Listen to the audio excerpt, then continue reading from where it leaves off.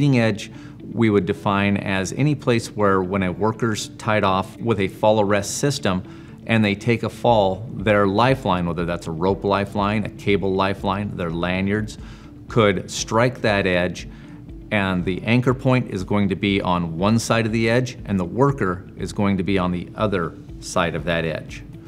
When we're working in a situation where we have a leading edge, we have to make sure that our arresting device stays with the worker themselves.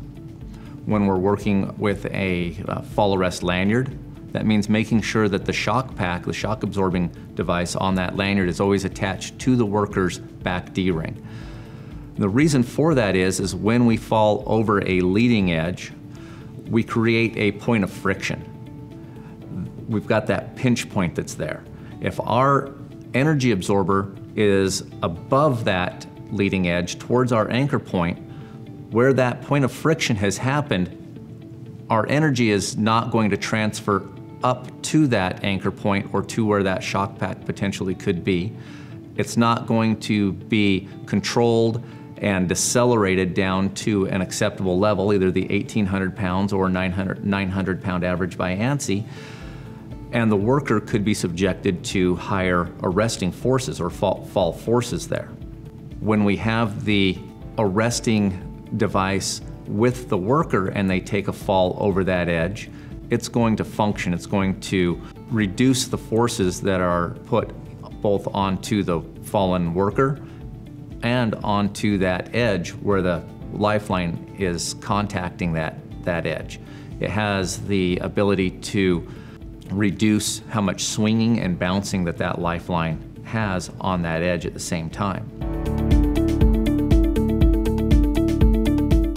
We have leading edge, and we also have leading edges that incorporate sharp edge hazards into them. A good rule of thumb when we're looking at something that could be a sharp edge, whether it's a sharp steel edge or a sharp concrete edge, is anything with a radius on that edge that's less than a number 2 pencil. We want to start taking extra measures on that leading edge to protect against cut hazards on that lifeline from that sharp edge.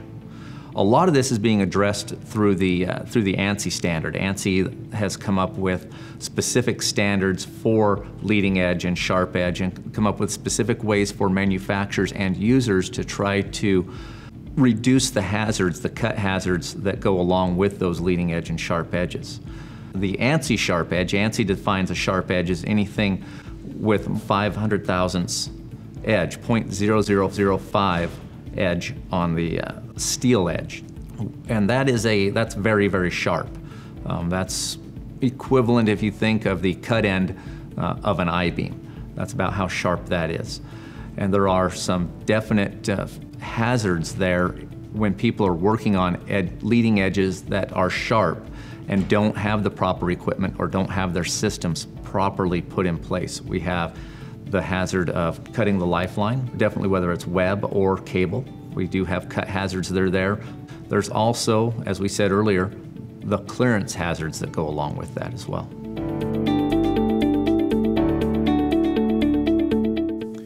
Another version of SRL that you're hearing commonly in the market is that of an SRL LE.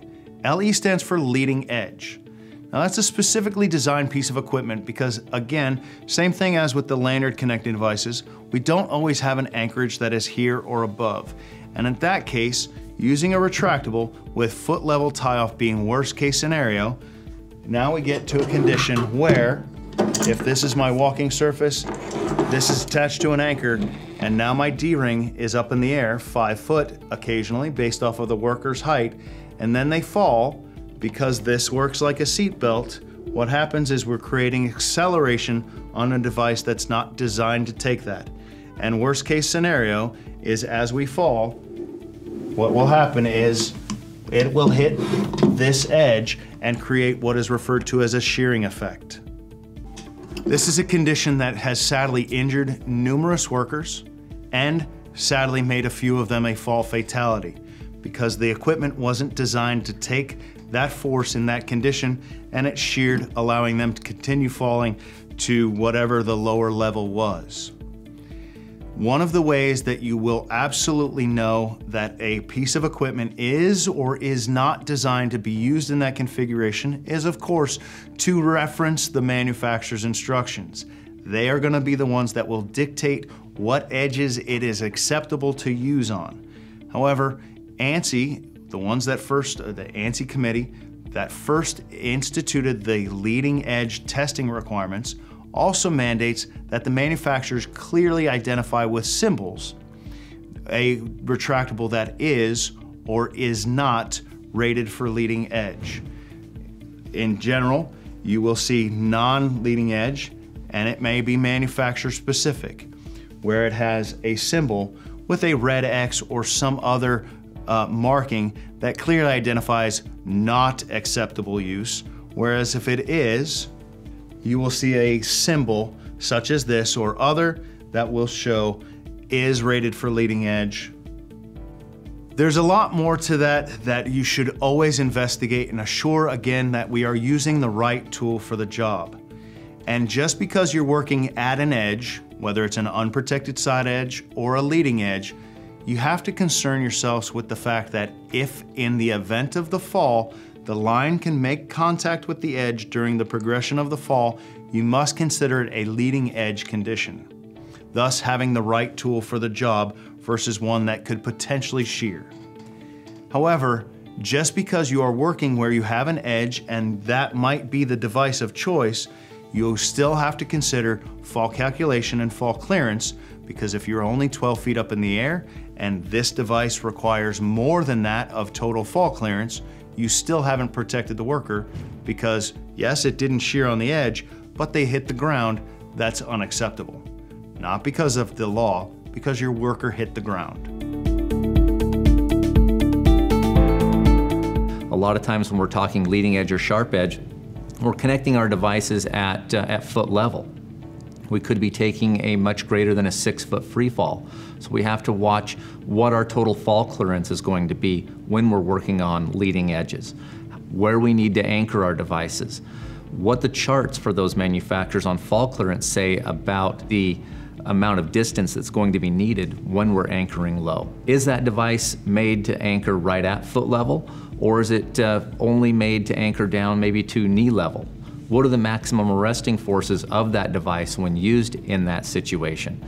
If it is 1,350 pounds, where we're used to having a 900-pound device, then we would have to look at how is that going to affect the anchor points that we're connecting to, as well as the structure we're connecting to. If we're using certified anchor points, anything that is designed to a 2-to-1 safety factor, if we designed that for 900 pounds, and maybe we have an 1,800-pound anchor point that we've been using, and we're now using a device that, when used on a leading edge, is going to impart 1,350 pounds of force, we need to know how that's going to affect that anchor point, how that's going to work in that entire system. How far back from the edge we need to connect. The further away from the edge when we're working either on leading edge or sharp edge, the less overall fall clearance we're going to need if somebody falls and goes over that edge. So there's a lot that has to be looked at with leading edge and sharp edge. It's up to the companies to be better educated on what leading edge hazards they have in their facilities or on their job sites, how they're identifying that as either a leading edge or a sharp edge. If we're working in the wind industry and we have a highly radiused fiberglass edge, we probably don't have a cut hazard, but we have still have a leading edge hazard.